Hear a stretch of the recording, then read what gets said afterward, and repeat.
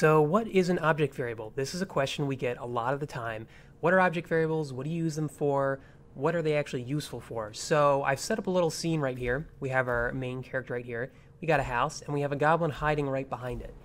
Now I want to be able to find out where my goblin is by highlighting it red so my character can kind of see where the goblin is. And its hiding place has kind of been revealed.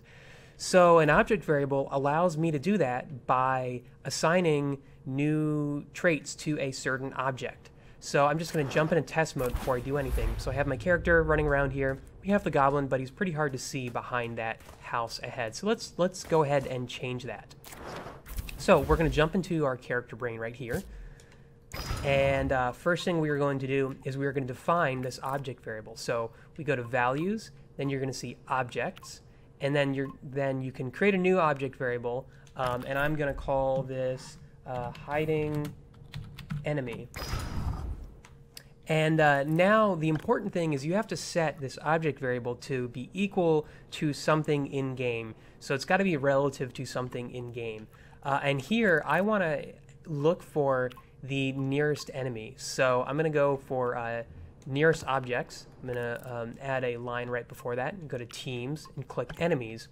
So now this object variable called hiding enemy is going to be equal to the nearest object that is an enemy. So this allows me to basically call whatever the nearest enemy is and do something specific to it. So just calling it, this does nothing. You know, you go into test mode and nothing has changed. We still have the goblin, he's still hiding.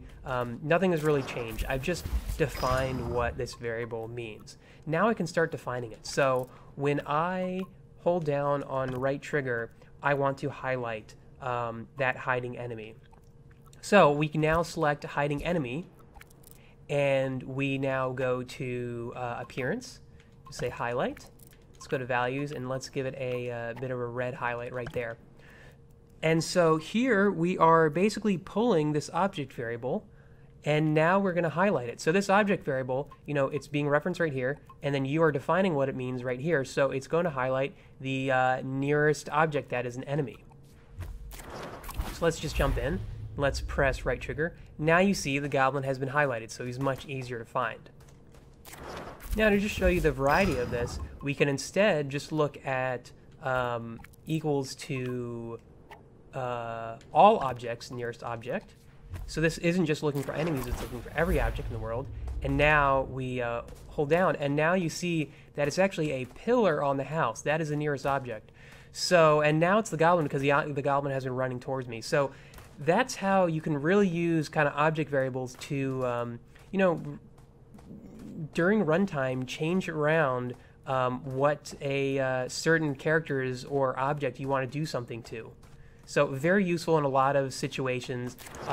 Quick thing is you'll notice in our default enemy brains, that's what they actually are doing. They're looking for their nearest enemy, and they are setting this object variable called myEnemy, and now that allows them to move towards that one specific enemy and attack that one specific enemy. So they're using it for targeting. You can use it for a lot more different things, but hopefully that gives you a quick look at what object variables are and how you can use them.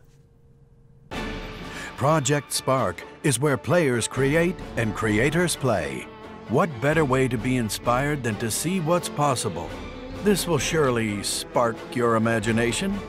Now, how do we begin?